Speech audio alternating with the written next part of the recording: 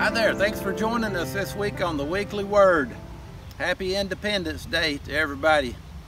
The shots that you saw earlier from the monument up on Ocoee Street in Cleveland, Tennessee. We're moved downtown to the city cemetery now. Today it's called Historic Fort Hill Cemetery. Back in the 1800s they just called it the city cemetery. And I'm standing at a place where there was a big ditch dug and 240 Confederate soldiers were buried here, probably stacked like cordwood. At the time they didn't know who they were. They were killed in a train wreck down around the Black Fox area south of Cleveland.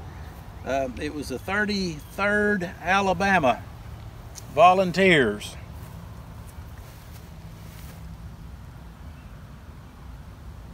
I wanted to say something about the monument that we had the pictures of. That was put up in 1911, and it's put up in memory of the known and unknown Confederate dead by DAC group, Daughters of American Confederacy. And in 1911, it was a really big deal. They had I've read about it, they had a big blowout there. Hundreds of people came, and lots of people spoke. People who were veterans from the Confederacy and people who were veterans from the Union Army. The Civil War had been over almost 50 years, I guess. And it's interesting, you can still read the speeches, and nobody was divided or angry. Everybody was celebrating together, and everybody thought it was a good thing. It took until about 2020 till we got a bunch up there in town who were protesting all summer long because they said it was a monument to racism. Well, I never thought it was a monument to racism.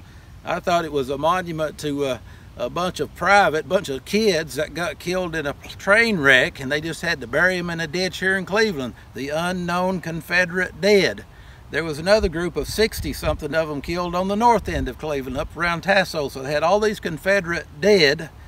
And the neat thing about that monument, I always thought, is if you look at the figure on top of it, that's not a general, it's a private, and they're the ones that really fought this war anyway. And most of them, they were there because they didn't have any choice. They conscripted a lot of people in back then, and if you were conscripted in, it's what we later become called drafted. I mean, you didn't have any choice. You'd have had to go too. So regardless of whatever the war was about back then, in 1911 everybody knew that it was over. It took another 100 years before people started getting so divided they wanted to fight the Civil War again. In fact, it's almost ironic that down here where all these unknown soldiers are buried in this ditch, flying over their graves today is what would have been called the Union flag back then, which is appropriate because the war's over and we're all Americans. Now, sometimes we say these graveyards is a final resting place, but really it's not. It's not the final destination for sure, because some of those guys were probably Christians and some of them probably not, unfortunately. I hope they all were, but just according to math, probably not. So today some of them would be in heaven and some of them would be in hell. But the thing is, you're still alive, and you can choose where your final destination is.